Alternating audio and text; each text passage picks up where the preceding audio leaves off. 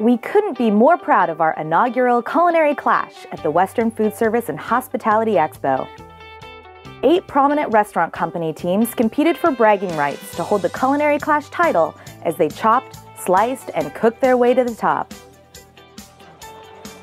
Energy levels were high as ProStart students worked side by side with talented executive chefs. This is really what CRAEF is all about. Together, the teams created delicious dishes with our ProStart students even showing chefs a few tricks. PaceWeb kept the crowd pumped and excited to see the creations presented to the judges. A big thank you to our sponsors, who were the lifeblood of this event.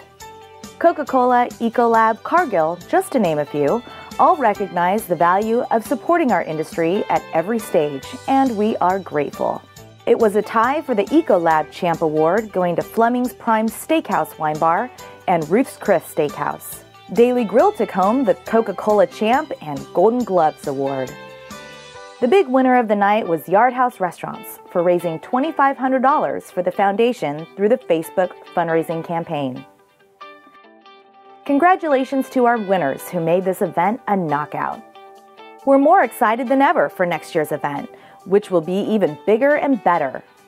Our supporters get to experience the real-world value of training ProStart students as they stand to take a place in the next generation of the industry's chefs, managers, and all points in between.